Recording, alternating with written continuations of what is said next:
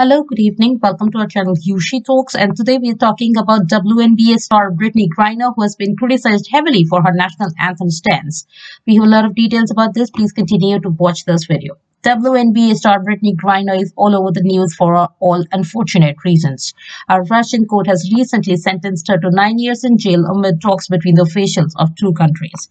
Safe to say that she has the world divided on opinions regarding her situation. While some feel that the US government should bring her home, some feel that she should serve her time in Russia. Much of the hate Griner is receiving is due to her political stance. Even before her conviction, Griner was a controversial figure.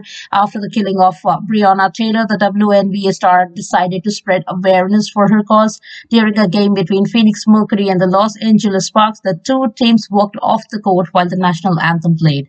Interestingly enough, Griner mentioned that this will not be the last time that she would walk off the stage. She said, "I'm going to protest regardless. I'm not going to be out there for the national anthem. If the league continues to want to play, that's fine."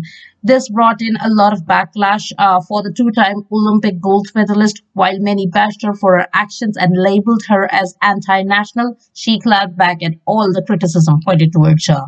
"I don't mean any disrespect to our country. My dad was in Vietnam and a law officer for 30 years. I wanted to be a cop before basketball. I do have pride for my country." The Phoenix Mercury star made headlines worldwide this year when the officials found illegal substance in her luggage. She was arrested on these charges and it led to a long legal procedure. But finally, a Russian court sentenced her to 9 years in prison. However, all hope is not lost for her and her family.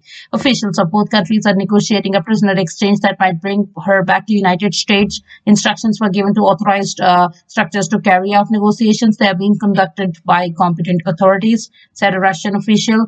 The officials plan to bring back Griner and former U.S. Marine Paul Whelan while sending a notorious arms dealer back to Russia. So that's all we have in today's video. Let me know in the comment section of what you think of this situation. Thanks for watching us and have a wonderful day.